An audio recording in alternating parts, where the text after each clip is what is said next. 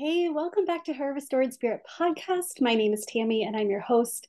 And today I'm going to talk about something that we all don't want to talk about. We all know, we are very clear and very aware, but we also don't want to actually admit it. We don't want to talk about it. We don't want to sit down and we don't want to, well, we want to avoid this at all costs. We are talking about how we are getting in our own way. Why am I bringing this up? And why am I doing an entire podcast about this instead of just sprinkling it in here and there? Because this is something that I see so many times. I get the excuse, and I have given the excuse. Oh, I'm just so busy. I have so many things going on. Oh, I just see what are some of them? Like I already know what to do. I already know what to do. So I just don't have time to do it. Or I don't know exactly what to do. I can't do it right. If I can't do it right, I'm not doing it at all. I have too many obligations. I have too many responsibilities. I. And yes, it is I who is actually getting in the way from you getting what you want. So I wanted to talk about that today. And I wanted to bring some things to your attention that some reasons. See, there's some of the reasons, and if any of them resonate with you, and at one point or another, all of these have resonated with me. These are things that I actively work against. Like these, I tell myself when I recognize that I am falling into this trap, I will stop myself. I will ask some key questions and I will get myself moving because I know that these reasons are not actually what I want. These are not actually what I want to do. These are actually stopping me from having the life that I want, having the business that I want, having the ministry that I want, having the family that I want, in having the relationships that I want, having the self-care that I want, having the life that I want. And the more I recognize that it is me, hi, it's me, I'm the problem, it's me. Like the more now I can realize that it's not my fault, but it is my responsibility. It wasn't put there, but now I get to recognize it and I get to do what it takes to change it. And just let me tell you a little secret. It's not hard. It's not, you don't have to make these big, like, I need to add these big habits in, or I need to change these big things. It's small things, small steps, small, I mean, and I say things because honestly, a lot of times it's a different thought that gets you a whole different reaction, a whole different result. And I'll tell you more about that after. But for now, let's talk about some of the ways that we are getting in our own way and what we can do about it. So I have 10. This may be two different podcasts, depending on how long this is. But the first one is we don't actually listen to our thoughts. We don't actually sit down and recognize what it is that's stopping us. We assume that it is our schedule, our resources, our money, our relationships, the responsibilities, the expectations of the world. But we don't actually sit down and pinpoint what it is. So here are some of those things that we can start looking at, asking yourself that maybe will help you pinpoint. We don't take time to listen to ourselves, what our body needs. And I will tell you this whole body keeps score thing is legit.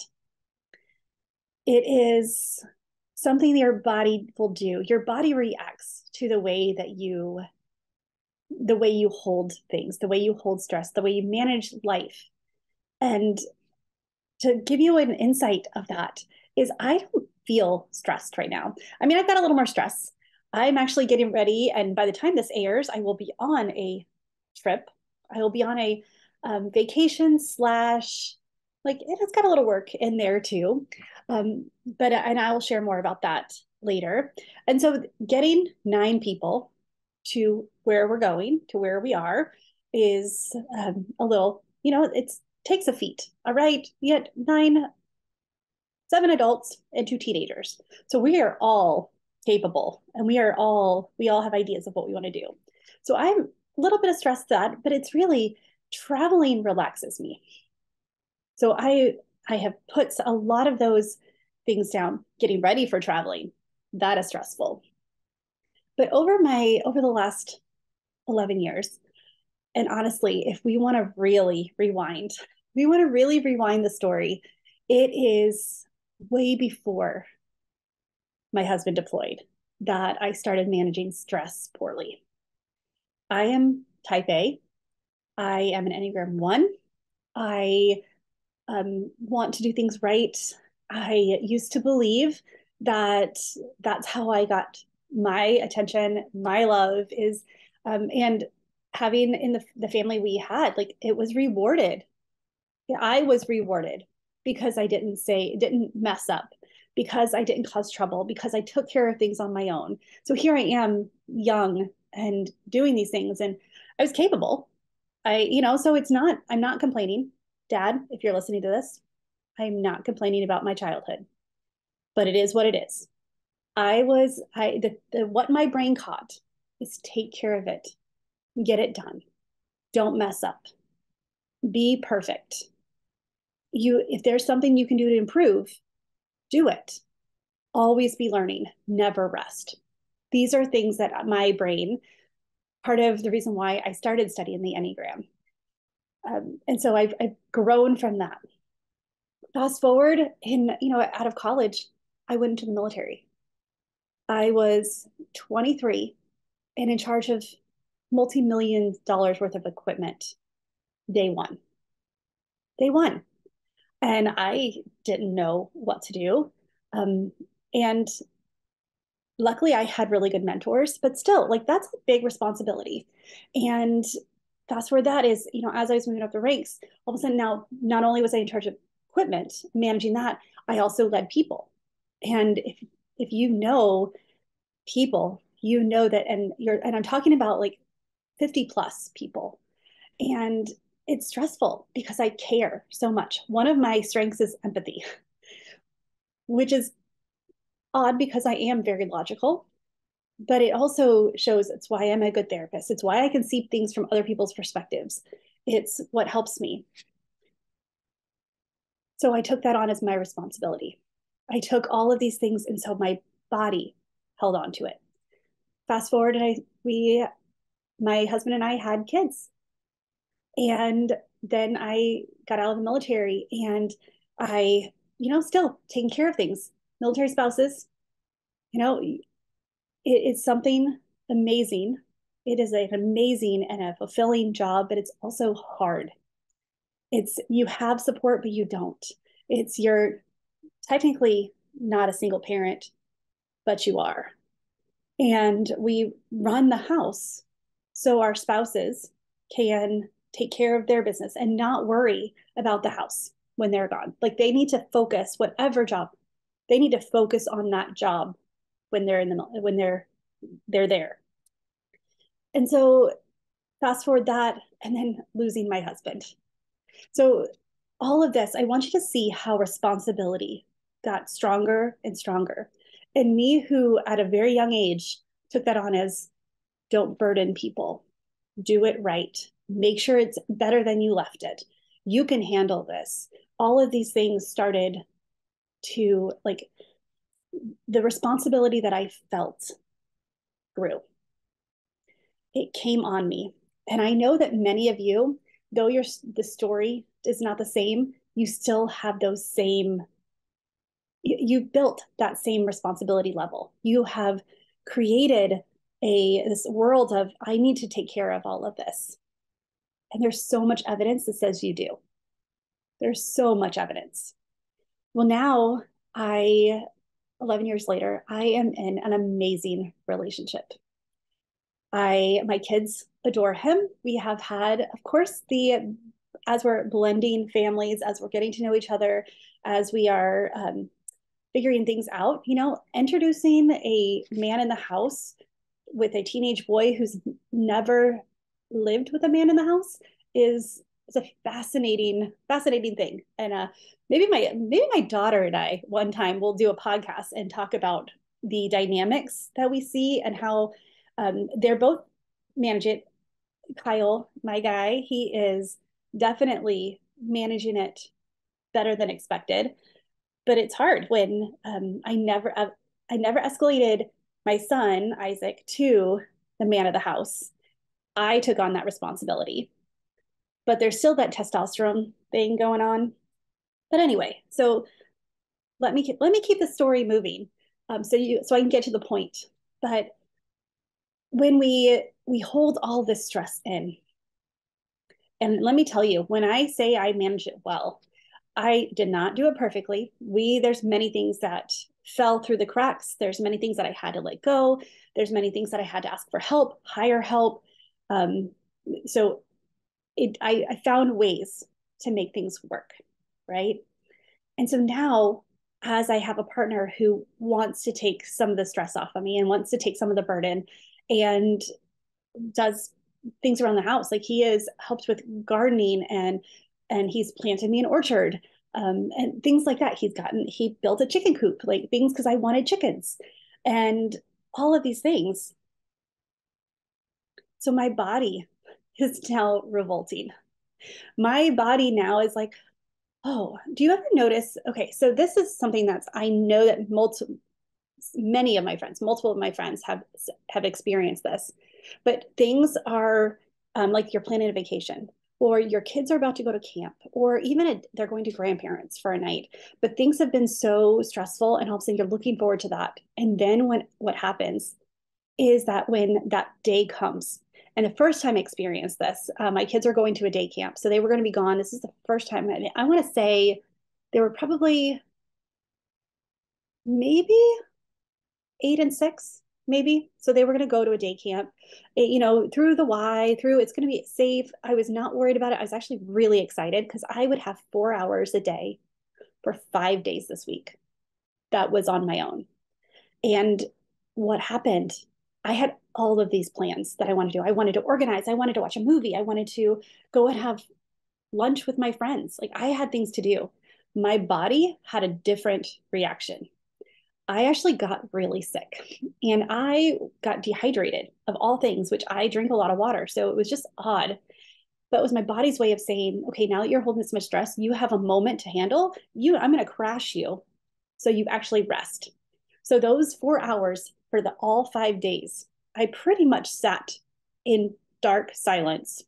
Towards the end of it, I would watch movies or whatever, but I didn't get anything done that I wanted to. I sat and I drank a lot of water, some Gatorade, I had to tend to what my body did. So think about this. Like this is an example of how your body keeps score. So with this, fast forward now, my stress level is lower. I have more help.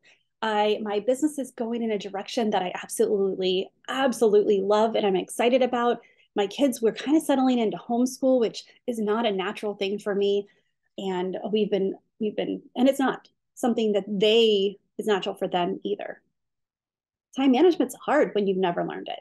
When self-gratification is what you grow up, or instant gratification, which is the world we live in, and you don't have time management skills and you got to learn those, it's hard. So we have a lot of things over the last couple of months, over the last, I would say 6 months. Like I have felt my stress level lowering intentionally. I have made some key changes. There are some expectations that I have let go. There's some, that like internally, and now that my kids are older, and I've been able to let go of some things that I should have let go of a while ago, some things that I could not let go of until now. So my body is like, you know what? We have been holding the stress for so long. Now that you're relaxing, now that you're putting things down, let's cause an issue. And so I have actually developed CSR, central serous retinopathy, in both eyes, which basically I have fluid on my retinas. I cannot see clear. I can't read. Like I have to put everything, it takes so much energy to focus because I have it in both eyes, which means that my focal points for my eyes are different. And neither of them are what my brain is used to. So it just means that I have to slow down. I can't really read, so I have to listen to audio books. That was unusually hard to say. I have to rearrange, like I have to pay attention to when I set things down because it's when you have two focal points. It's and the way I look at it is like when you first put on 3D glasses and your eyes are like, whoa, what's happening? That's what it's like. That's what it's like. What's weird is this is common in middle-aged men with high-powered jobs. Um, so I got the middle age right, but it's the stress. And of course, what is the fix? Well, they said about 90 days, about halfway done, I'm hoping. And the what it is they said you can't stress about it. You have to relax. You have to slow down. You have to stop. Don't try to fight it. When I'm trying to plan a trip, when I am trying to get ahead at work so while I'm gone, I have all the podcasts done and everything. Your body, your body has a different plan for you. So I got off on a little bit of a tangent on this, but how does it play into how are we getting in our own way? Because I didn't stop to ask my body over the course of my life, what do you need? Why are you so stressed about this? What part of this is your responsibility and what part is not? What are your thoughts? What are some of the things that you're telling yourself? What was I telling myself? Well, I was telling it that I could do it. I was telling myself that I'll take help. I don't want to burden anyone. I'll pay for help. I'll get the little bit of help when I really need it. But overall, my kids, my responsibility. My house, my responsibility. My life, my responsibility. And and it wasn't even that I wanted others to think that I had it all together. It's more that I wanted to think I had it all together. Like, if that's not crazy, as I'm fighting myself. And I know so many times this is what's going on.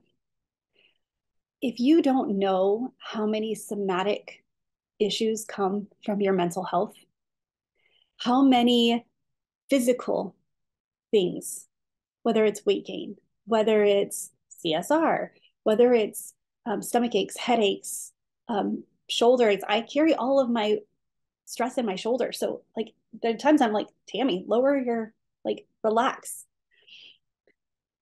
We have to be aware of this. And these are how we are getting in our own way from having the life that we want, seeing these dreams that we have come to life, meeting these goals and these expectations for ourselves. Like we don't actually engage our body when we plan these. So that's one of the areas that is so important that we do. And I want you to think about it and I want you to consider today, like what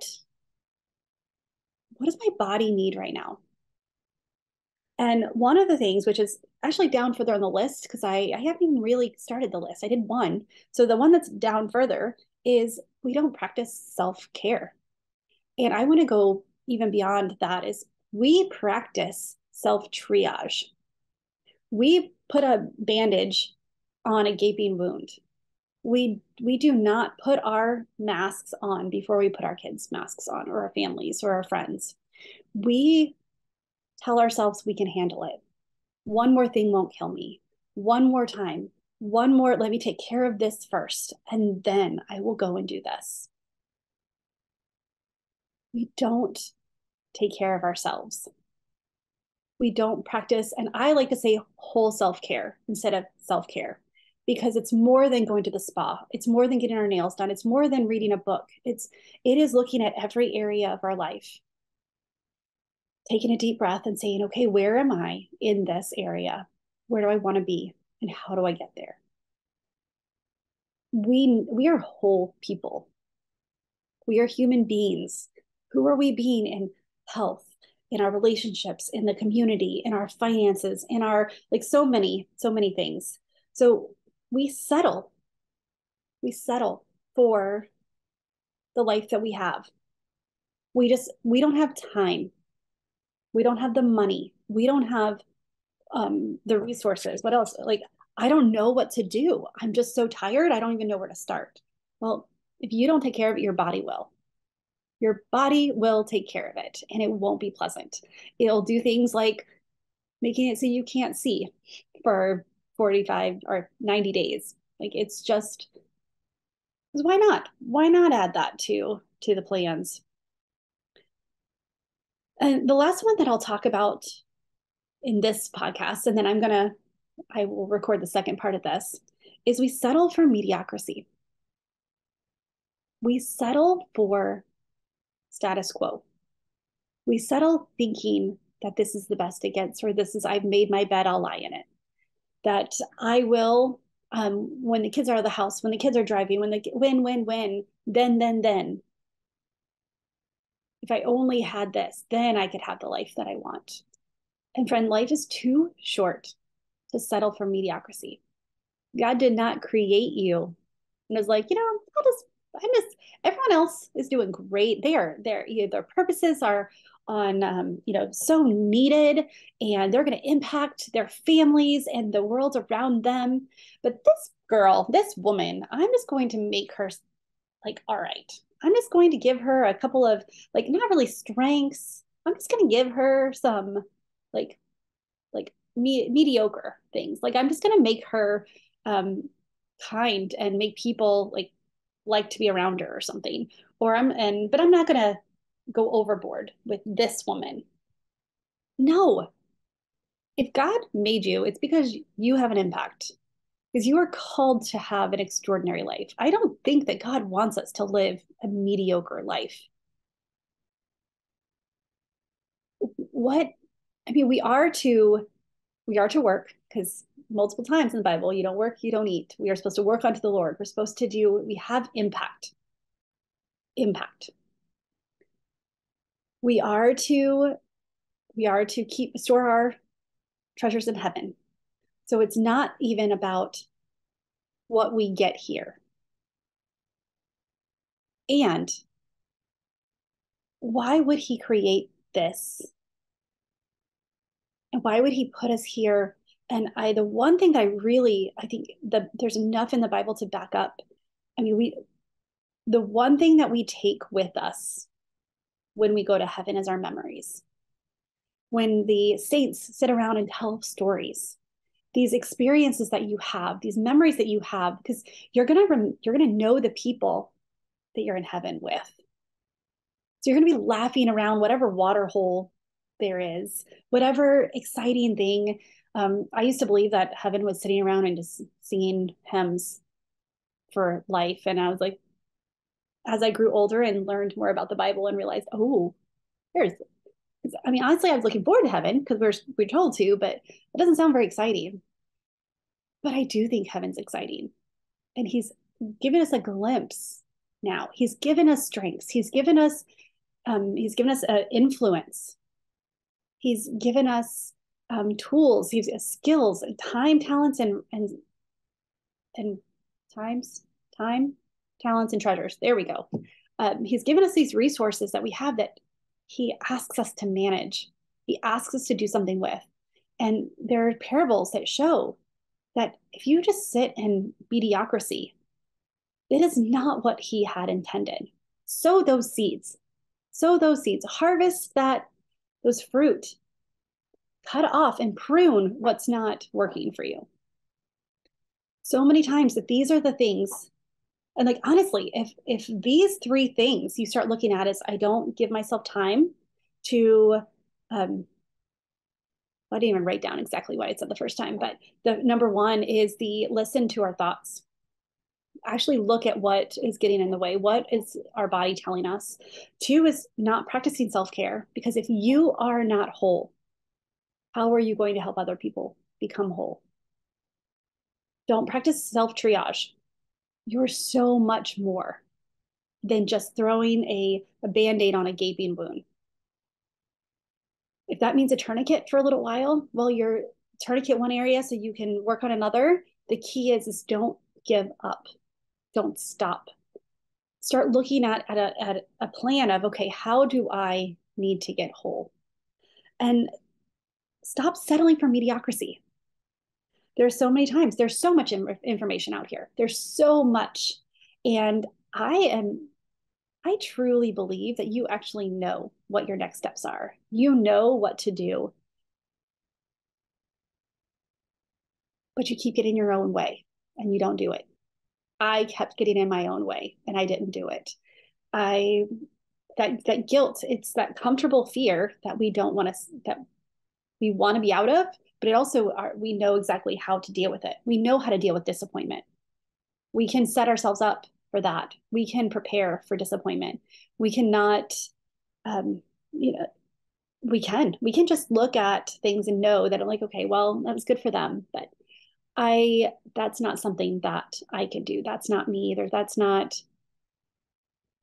some in the cards for me. Stop it. Stop it. Stop thinking that way. We were called for more. We were called to have a beautiful life. We are called to get excited and have joy.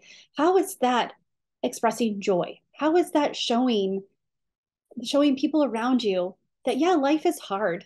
Nothing in the Bible, nothing in life is easy.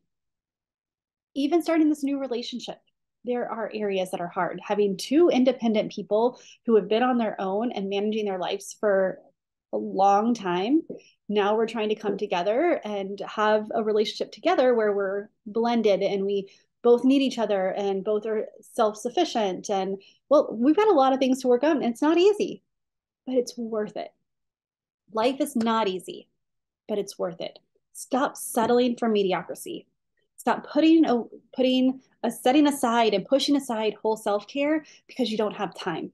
You don't have time not to. You cannot afford to continue the way you're going because you are hurting yourself. Do not wait until your body decides that you're going to be sitting on the couch for a couple of days from dehydration, or you've just been going, and that you are constantly having headaches. Don't wait until that moment. And I want you to consider right now, like think about it, take 5 minutes and just ask, what physical issues am I having? Do my feet hurt? Do my legs hurt? Am I overweight? Am I underweight? Am I nourished? Have I gotten the right foods to eat and not just had, leftover kid food, whatever they don't eat, or whatever we pick through the drive-through? We've all, like, and that's not judging you because we all have seasons of that. And we get to intentionally choose a different way. Intentionally choose a different way. And that is the whole point. Intentionally choose a different way. We get to intentionally decide to get out of our own way. All right. Well, got on a tangent. I hope that some of this resonated with you. I hope that you see that these stories, these things that you have built on, these things that my body's going through now are not things that just happened. These are things that my body has been slowly working towards. As I added more and more responsibility and added more stress to myself, believing that I had to do it all when I didn't, and you don't, that I could get help and I can have accountability, and I don't have to do it all, and neither do you. I would love to give you a free gift. 5 secrets to discovering you. It's on my website. I'll put it in the show notes. It's just questions to start asking yourself about what's going on. Where do you want to be? What do you want? It's a way to stop getting in your own way. I would love to share that with you. I would love to. So go to my website, or if you on Facebook or Instagram, send me a DM and say, hey, I want that thing that you stated on the podcast. I want those secrets to know how to start getting out of my own way. These questions are ones that they're easy questions to read. But when you give yourself a few moments to really consider it, what it's going to do for you is immeasurable. All right. Well, with that, I hope you have a wonderful, wonderful day and choose joy until joy chooses you. And I say this, and someone asked me why I say this, because we fight for things, right? We fight and we choose, we're intentional. And then one day we realize that we have chosen so many times that it's natural, that it happens around us, that we get to experience it and not only fight for it. And that's why I say choose joy until joy chooses you. Because one day I realized, and I was talking with a mentor of mine, and she asked how I was choosing it. And it was this conversation. She's like, do you think it just finally started choosing you instead of, and I was like, oh my goodness, yes. Like it was just, it happened naturally now over a couple of years. And it's so good to get to a place where good things happen, even in the trials, even in the struggles, because my life is still a struggle. I'm still learning, I'm still growing. I am still fighting my natural tendencies to procrastinate and to not, and I'm still fighting getting out of my own way. And I get to choose joy, and joy gets to just show up around my life now. And I want that for you too. All right. With that, I hope you guys have a wonderful day and see you next week. Bye.